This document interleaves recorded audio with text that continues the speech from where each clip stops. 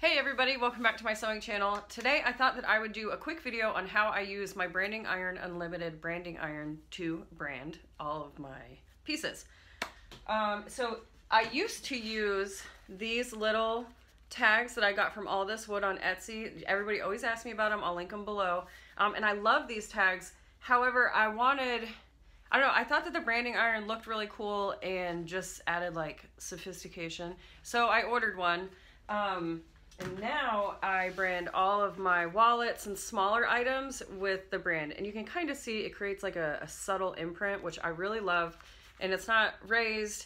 And if I forget to do it before I make the wallet, I can add it at the end, which I'm terrified to do. I've only had to do it a couple times if I forget. And I don't know. I still have a lot to learn using the branding iron. I'm not a pro by any means, but I just thought that I would, you know, tell you what I've learned.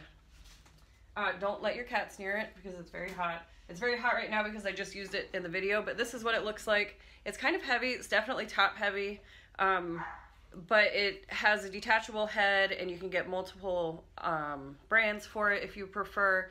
And I want to say that I paid somewhere in the neighborhood of $250, including shipping, for it, but that's because it's all priced on the size of the head that you get. And I got the temperature, I got the temperature control box. You don't have to use the control box, but if you just plug it into the wall, then there's no way to control how hot the actual iron gets. So it is highly suggested to get this. They kind of force you to a little bit, but I don't see why you wouldn't.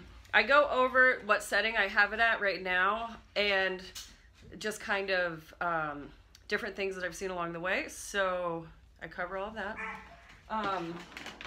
And yeah, so that's really it. Let me know if you have any questions. I'll do what I can to answer them, and enjoy. So a quick run through of my iron. I've had it on. It's been heating up for a couple hours, so I'm not going to touch it because it's very, very hot. But this is what it looks like. And it is roughly 2.25 inches wide along the bottom by 1.5 tall. And then if you see, it is about a 1/2 inch deep, the actual brand. The cutting of my logo goes in about a 1/2 inch. And so this head is removable. You can twist it off, and if you wanted to use this iron with another plate, you can. So that's really cool. It has this on and off switch here. You can hear it when it's on. It makes that buzzing noise. But like I said, I've had it on for the last couple hours, so it is good to go. This is the iron control box. I have mine set at just under 6, and I've been tweaking this. It depends on the color of the cork that you're branding. Sometimes it shows up, some examples, but sometimes it'll kind of burn the cork. So you can see on this example, if you can, let's see. So on this example, it's dark black, and on the S and the A and the R, you can kind of see through it because I held it down for too long, pushed too hard. But I still use this because when it's laid up against another color of cork, you can't even tell. So I think it actually looks kind of cool. But so this was obviously hotter, or I held it on longer, or something to that of that nature. On these flat color corks, it kind of makes just an imprint, which I really love. It's a lot more subtle than the burning. Here it is on mint, and so it kind of went through. It started to burn down here on the SEW, but you can see the narwhal is just imprinted, and I think it's really cool. Here's one on the olive. And then sometimes, this is also what I'm working on, but on half of it, like over here, I got it super deep, and it's almost all the way through the cork. But on this side, I didn't. So this side's more of an imprint, and this side goes all the way through. So I'm still working out my pressure and how I apply pressure because obviously I'm not a pro. All right, so those are some examples. And then the way that I set it up is the iron comes with this little silver stand, and then I put it on a porcelain plate because the stand the heat will go through, the heat will travel. So I keep it on this porcelain plate, and then when I'm stamping, or branding rather, I use a wooden cutting board. And so because I've had it on this plate all morning, the plate is a little bit warm, so whenever you're moving it or wherever you place it, be careful, because if you place it on your mat, it can cause it to warp. So keep that in mind. So normally what I do is I just move it off my mat. Move my mat over. And then I just have it on my plastic table because I don't really care. So you could see my board, you can see where I've just laid it down, the iron down, and I've just kind of played with it on the wood. And this is where it goes through the cork. That's what all of those imprints are. But yeah, that's just for me laying it down on the wood, and then that's me trying to imprint on the wood. So I keep the wood on here, and then what I do is whatever pieces of cork I want to brand, I cut, and usually I'll cut out a bunch at one time and just brand a batch, just so that way, because it does take this a while to heat up. And so I just like heat it up, turn it on this morning, left, and then now I'm ready to go. So I cut out all my cork, and now I'm just going to brand a bunch of stuff. And I always do test branding first. So if you have like scraps of cork, that's what this is good for. But so you just want to hold it on the handle, and then straight up and down, put it on and apply pressure. And I kind of rock it back and forth because I have lots of little nooks and crannies in my logo. And so, oh, I don't know if you can see it. I don't know if you can see it because I'm at an angle to you guys, but so this is pretty good. It's really hot because it's been on so long, so it actually kind of went through the cork here. You can see through it. So I will hold it for less time and probably not push as hard. Just gonna grab another scrap. Ooh, hot.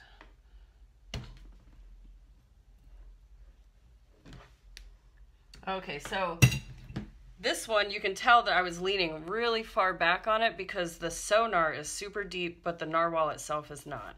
So this is why we practice.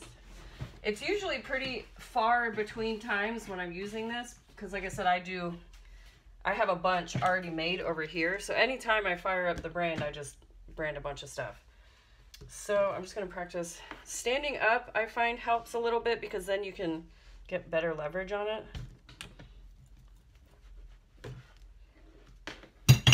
Okay, so that was good. So I counted to a quick 3, and this cork was too small, so it didn't get my whole brand, but let's see, I don't know if you can see it, but this is nice. It created more of just the imprint. All right, so I'm going to start on my cork. And so the way that I center it is I use my clear ruler, and so this is a bifold pocket wallet, so I just line it up on either edge, and then I go about 3/8 of an inch up. And then I know I just center it. So I kind of just sit the iron on the edge of my ruler here and seat it forward, and then I pull the ruler out so that it doesn't melt it. There are quite a few little divots in here, but they're superficial, so it doesn't affect the ruler at all. Let's see, I don't know if it'll... I can never tell what you can see because of the angles when I'm filming. There you go. So you can see it made kind of an imprint. And that is exactly what I'm going for. And so if you do leave it on for too long, it will pull the cork in and it'll kind of warp it. This one is just a little bit warped, but when you're sewing it, it'll take its shape back nicely. All right, so now I'm just gonna go down every piece that I have in my pile here.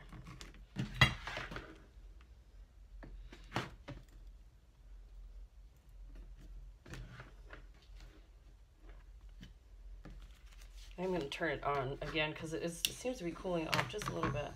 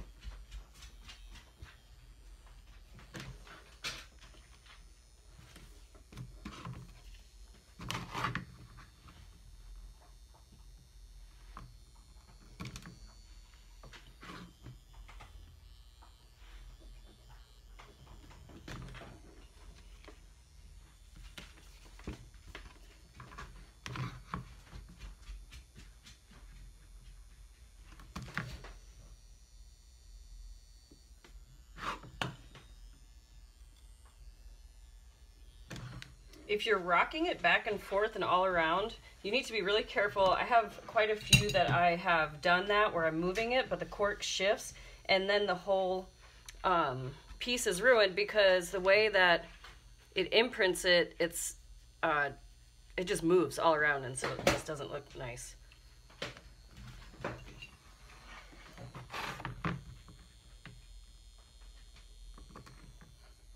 Ooh, I almost did that one upside down.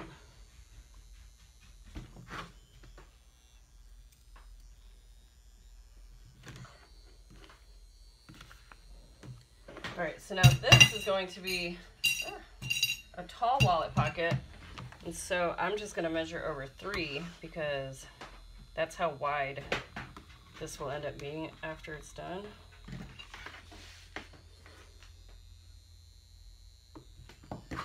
I'm still too scared to brand once the pieces are completed because if it ruins it, then I'm up the river. And so this will be folded like that. But see, it just creates like a really subtle branding, which I love. If you want it to burn it, you easily can hike the temperature up. When I first got it, I think I started at like 6 or 7 because it just seemed like it took forever for it to heat up when it was low. And I know that some people still, they use it at a much lower temperature than mine.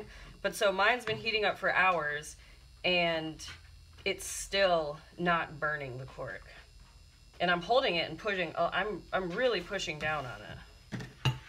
This is going to be the back of a checkbook holder.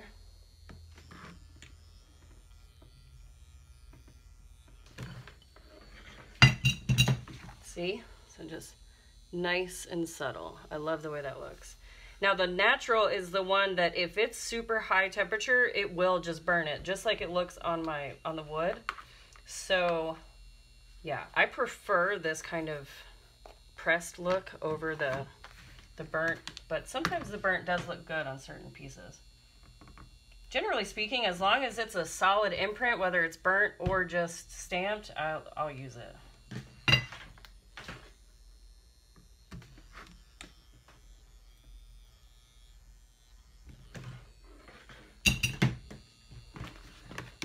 One more little pocket here.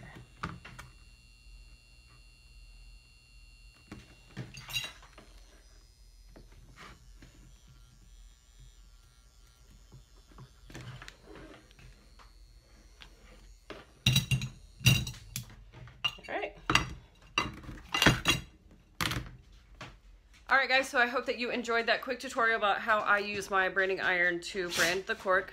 Bless you to my doggy Ruka. Let me know if you have any questions, comments. Be sure to hit like, subscribe, do all that fun stuff. And because I was branding checkbooks, I figured I would link the video somewhere over here in the box. That is a free tutorial on how to make a checkbook with a divider cover, so be sure to check that out. Thanks for tuning in. Have a great day, guys.